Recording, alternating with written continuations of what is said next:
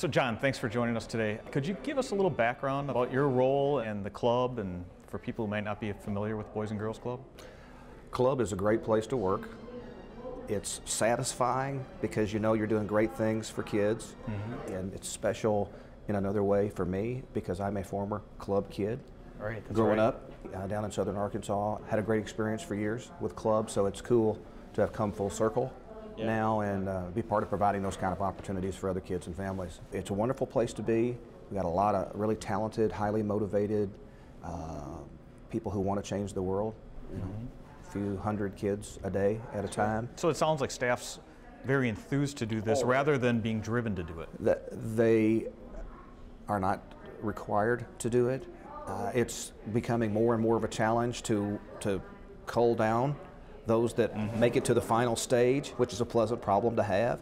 It's very high energy. They're very enthusiastic about it. They're so proud of the work that they're doing. It's very cool. Your talent pool at the club looks very different than when you started. And you've had a fair amount of turnover at a couple points. How do you explain the level of talent that you have now, given the market size, given the location? Turnover is only a bad thing if you lose people that you wanted to keep.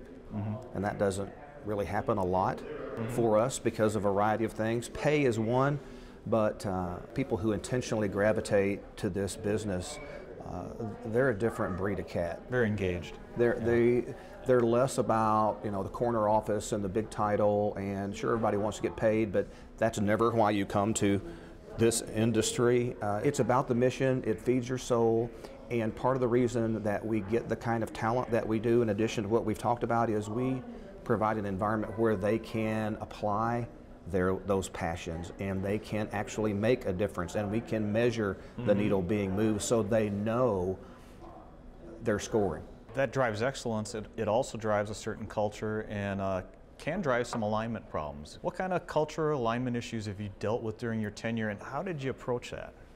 We bring major personnel issues to the full executive team now, not just following the traditional model of letting the executive team member under whom this is happening deal with it.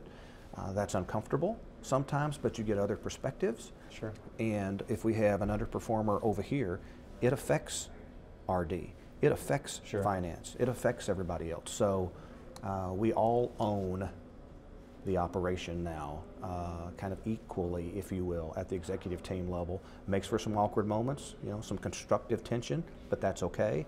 And you got to keep it about the work, not about the individuals. Sure. What's the substance? Let's deal with that, and let's bring it back to what's good for the kids that we serve. Frame it that way. Now let's do business.